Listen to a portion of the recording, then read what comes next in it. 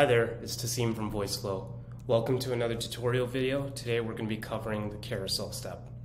So in our previous video we talked about the card step and how you're able to present rich piece of media information in your chatbot conversations using cards. Now if you remember from our previous video, if we've actually played this specific card step with multiple cards, you can see that each card that shows up comes in a linear fashion row by row.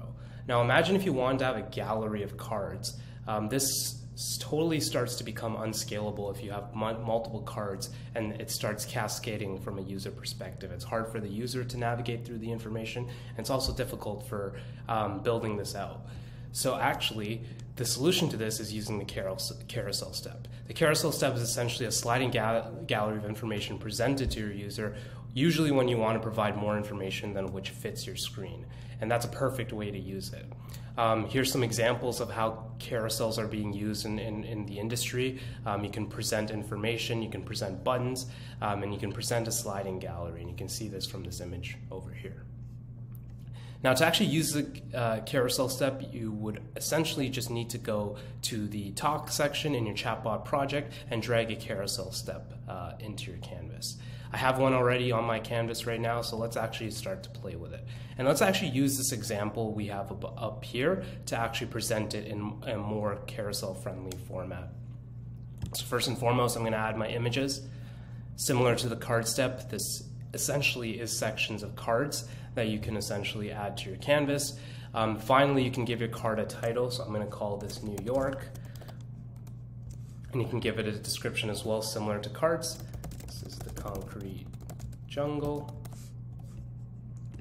And then you can also add buttons to your card, to your carousel, to the card in your carousel, similarly to how you can do with normal cards.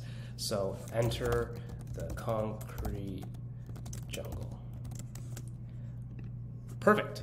So you can see that you can give buttons, and you can add multiple buttons as well. You can say exit the concrete jungle, and so on and so forth. Now, this is just one button. If we wanted to add another card, we can actually navigate to the add card button and add your second card. So I'm going to also use San Francisco.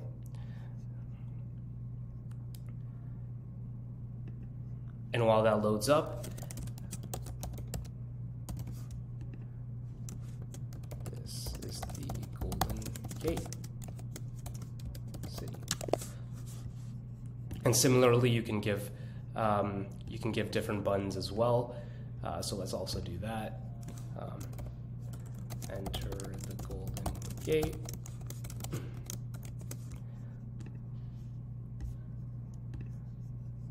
Exit the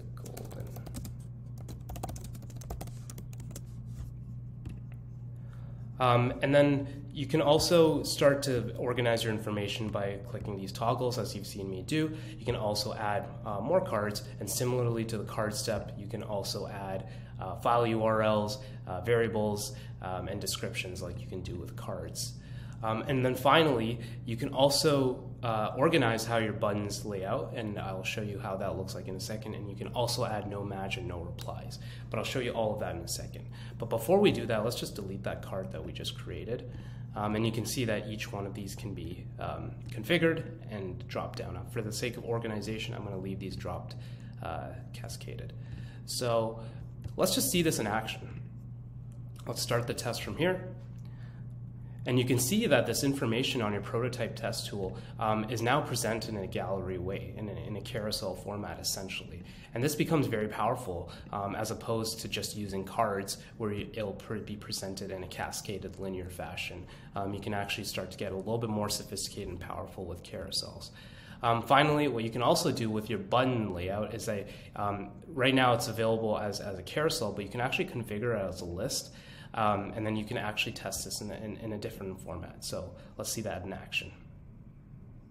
And you can see now that your carousel is presented in a different format, in a list format, where you actually get it as a linear list, but you're also able to have the buttons more presented more dynamically. So if you want to have a little bit more of a functional carousel format rather than the visual one, this is one option available. I'm going to configure it back to the carousel format, and you can also configure how you want your carousels to be presented in your project by default. So future carousel steps that you add to the canvas will also be behaving depending on the default that you've set.